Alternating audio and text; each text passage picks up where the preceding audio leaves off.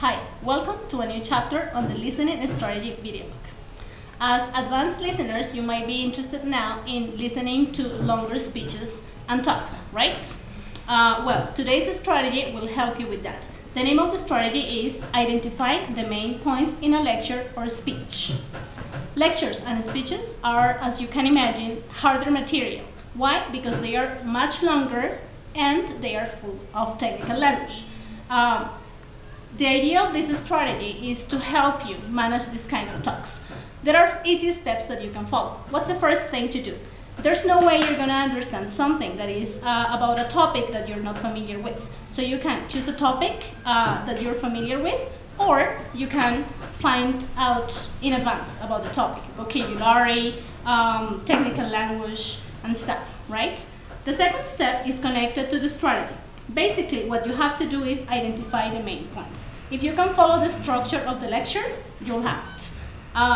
Presenters usually use things that are called cues and signposts to do that, right? So what you're going to do while you listen is pay attention to these cues. Cues are sentences, like, so far we have discussed the implications of.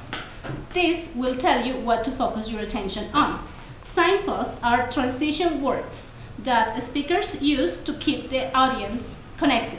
You will be able to understand what's going on in the talk, right? Let me give you some examples. For the introductory part, you will have things like, today's lecture covers, today I'd like to discuss, or let's look at. For comparison and contrasts, you will hear things like, similarly, both, likewise, however, instead of, nevertheless, although, on the other hand, despite. For sequence or enumeration, you will hear things like first, secondly, thirdly, next, then, finally, in addition to lastly. For cause and effect, you will hear things like because of this, for this reason, the cause of, as a result, therefore, thus. And for the conclusion, you will hear things like, so in short, just to review or to sum up.